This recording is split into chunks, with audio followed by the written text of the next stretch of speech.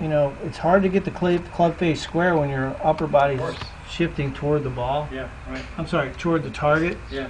So impact is I don't know, 2 or 3 inches forward of address.